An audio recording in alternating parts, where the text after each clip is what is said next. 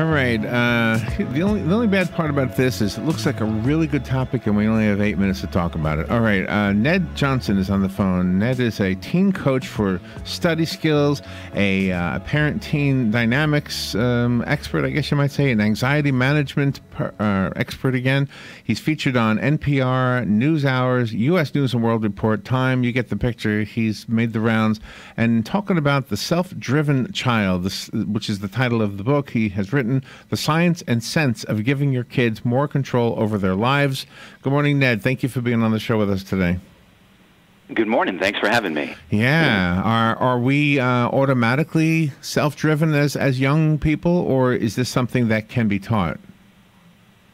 Well, there's a bit of both. I mean, the big self-drive you see with kids is play, right? And they will work endlessly on building those Lego things, even if it's frustrating. But we certainly want to have help develop in kids the sense of motivation, the sense of control as they get older.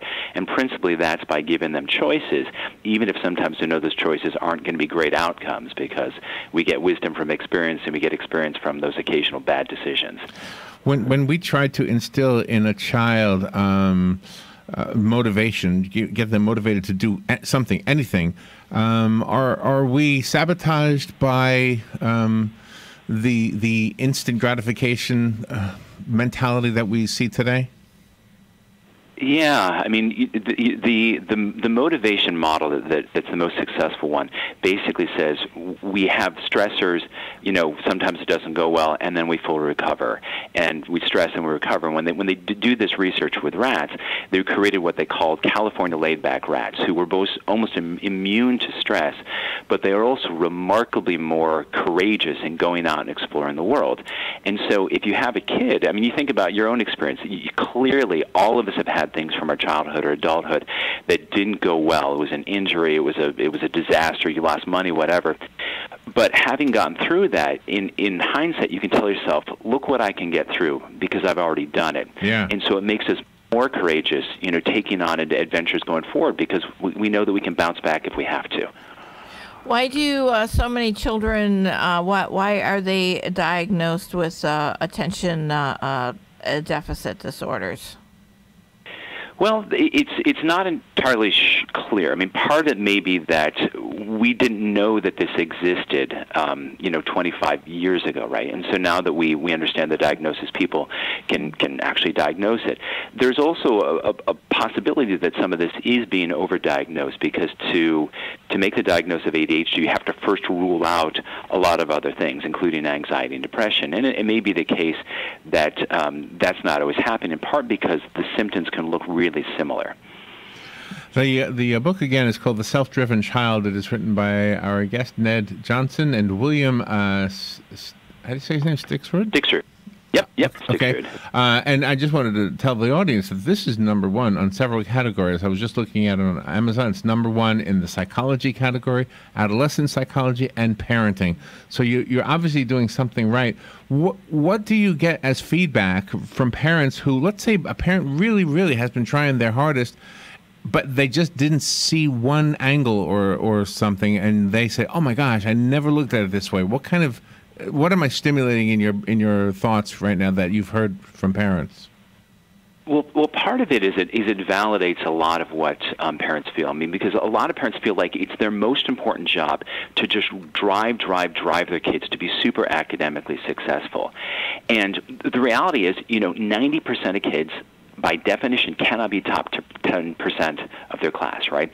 And so you make a lot of kids really stressed out, and a lot of them just kind of get, well, if I can't be top 10%, why even bother? And then parents feel like they're bad people if they're not writing their kids all the time. And we're saying there's a different model to go about this, that the most important work of adolescence is developing the brain that you're going to have for the rest of your life, and also trying to figure out how are you going to contribute to this world. I mean, there are kids who are kind of so-so academically, but they're really good at understanding people, right? So they're great as salespeople. That makes them great therapists. It makes them great CEOs of company. Maybe they're great as interviewers on TV or radio because they have that interpersonal skill that might have nothing to do with whether they get a good grade in chemistry. So how do we know, as parents, how do we know what direction to encourage them to go in? If they display talent in something, or ability in something? Is that a clue? Yeah, I mean, one of the guys we talk about in our book is named Reed Larson, who's his guru on pastimes, and he describes that the best brain development for kids happens in their passionate pursuit of pastimes. If I have a homework assignment, I do it to get it done. But if I'm trying to, work on a guitar lick for my band, or I'm trying to work on a trick in soccer, I will work it and work it and work it and work it and work it endlessly, right? Mm-hmm. And that constant drive to do something that really matters to me. It's a brain chemical called dopamine that's all about seek and reward, rather than a brain chemical that's about fear. And this is sculpting a brain that can work really hard with intense focus. And then, of course, down the line, you can take that skill and apply it to anything in the world that sparks your interest. And I would hope that as little young human beings, we grow up to be adults that also are self-motivated. I know that when we take some courses in life, some directions, if you're in the military, for example, you kind of discouraged from doing things your own way. You have to follow what the orders are. In the workplace, sometimes not. But I'm always in favor of people harnessing their inner passions and pursuing things with self-motivated fuel, I guess. I don't know how else to say that. Ned, I am so grateful you came on, and so apologetic that it's such a short interview. The book is called The Self-Driven Child. I found it on Amazon. It's #1 in several different categories. Do you have a website? We do. It is theselfdrivenchild.com. Okay, easy enough. Thank you for being on the air with us. Good luck, and come back with the next one. Delighted to be here. We'll be right back.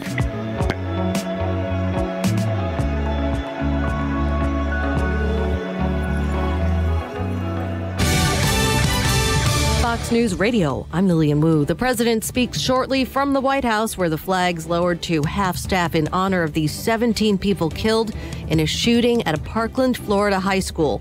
Suspect Nicholas Cruz charged with premeditated murder. His social media accounts under scrutiny. Local law enforcement officials describe that account as, quote, very, very disturbing. A number of pictures of the suspected shooter with guns and with knives. Fox's Steve Harrigan. 2 of the 7 people injured are in life-threatening condition.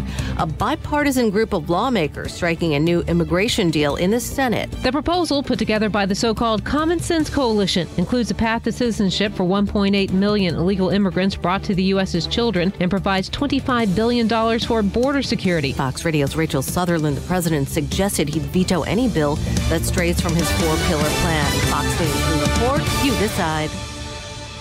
When hiring, you don't have time to waste. You need to get to a short list of qualified candidates fast. That's why you need Indeed.com. Daryl is hired with Indeed. Using the site saves me a lot of time. It makes my job so much easier. Post a job in minutes. Set up screener questions. Then zero in on qualified candidates using an intuitive dashboard. Your time is precious. Let Indeed help you get to your short list of qualified candidates. Post a job at Indeed.com/hire. Search for greatness. Search Indeed. It's been called shell shock, war neurosis, and battle fatigue. Today, we call it post-traumatic stress disorder, and it affects 1 out of every 5 warriors returning from battle in Iraq and Afghanistan. The Wounded Warrior Project offers comfort and support for warriors with PTSD and all other scars of war, whether those scars are visible or hidden.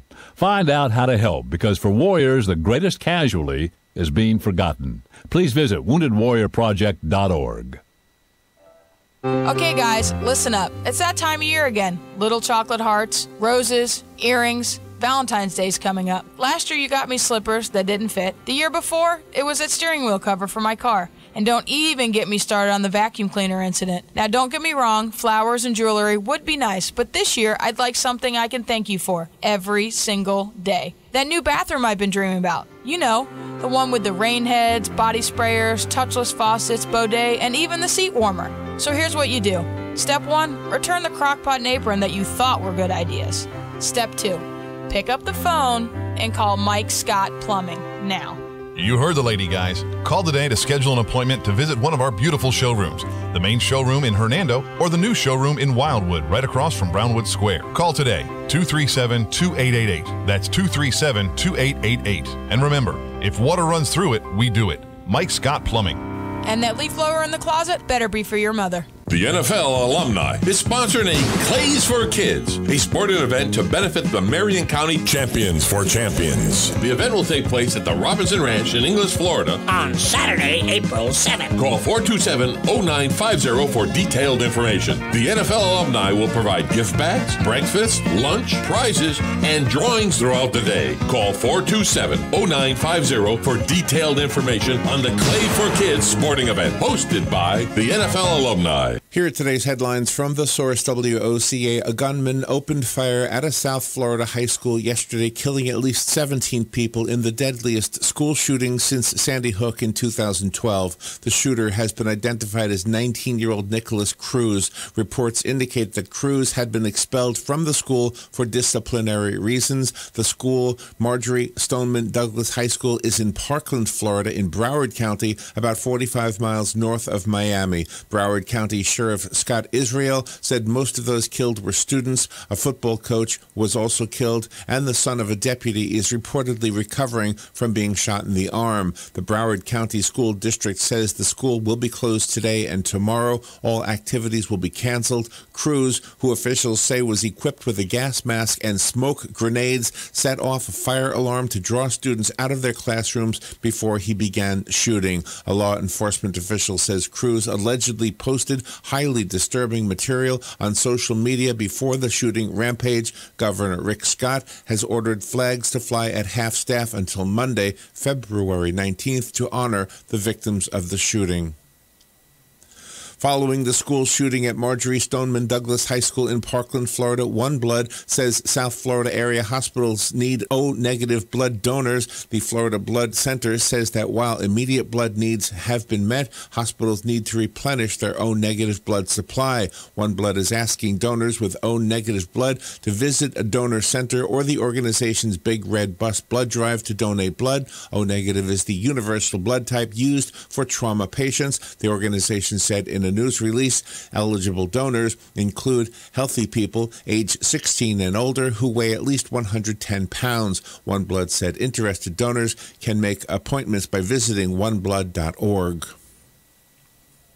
After the deadly shooting in South Florida yesterday, parents everywhere are concerned for their children's safety. A product developed in Gainesville could bring parents some peace of mind. It fits inside of a backpack and it is bulletproof. It could also save a life during a school shooting. The backpack insert was designed by a company called Phalanx Defense Systems in Gainesville. It is made from the same ballistic material that you would find in the military or law enforcement equipment. It comes as a panel, and there's even one design that looks like a binder. The bulletproof products are sold in gun stores and sports stores around the country. The CEO of Phalanx Defense Systems says they don't usually sell their products at their location in Gainesville, but under the present circumstances, he says he will open up his business to any parent wanting to buy one to protect their child.